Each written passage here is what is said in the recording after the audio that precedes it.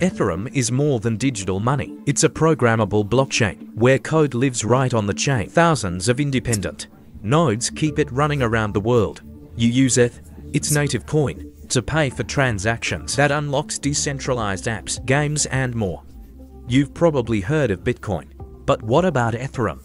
In this video, we'll explain what Ethereum is and how it works.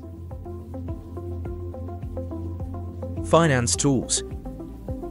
What is Ethereum? First of Ethereum is the guiding approach, that irregular and the area addition of your P indirect. Washington Ethereum. So what is Ethereum? Ethereum was founded in 2015 as an open source blockchain where anyone can build decentralized applications, known as dApps.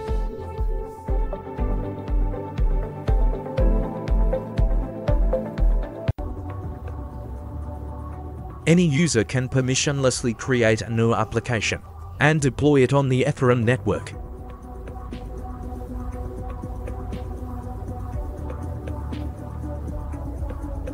Decentralized network. Since Ethereum runs on blockchain technology, each transaction is validated across thousands of computers on a decentralized network. Validate Ethereum. This means that any dApp deployed on the Ethereum network does not require any centralized authority or third party to go through. Users simply perform direct transactions via the network and in return receive the service they need. For a transaction to go through, you'll need to pay for it using Ethereum's native cryptocurrency, Ether or ETH.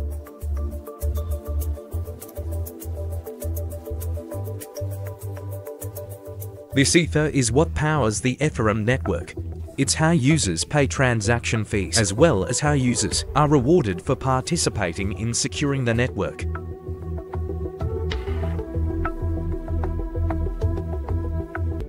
So how does Ethereum work? Well, Ethereum works through smart contracts. A smart contract is a set of if-then instructions that the Ethereum network uses to validate transactions. Smart contracts are created by developers who deploy them to a specific address on the Ethereum network. Once deployed, the smart contract is immutable, transparent, and self-executing. Smart contracts allow users to pay for a service to the smart contract's network address. Once the payment is confirmed, the contract automatically provides access to the chosen service. Imagine you hire a freelancer. The client funds a smart contract that holds payment in escrow. When the freelancer delivers and the contract conditions are met, the Ethereum network verifies the transaction and the payment is released automatically. No middleman. Client approve. As you can imagine, smart contracts open a lot of doors for Ethereum's capabilities. With Ethereum, anyone can create and deploy decentralized applications for varied use cases, from exchange platforms to getting paid for your digital posts on social media. Unfortunately, the network can only perform roughly 15 transactions per second, compared to the 24,000 per second Visa claims it can handle. Ethereum is due to reduce its energy use in the near future by over 99% via a change in its consensus mechanism, and further upgrades could make it able to handle up.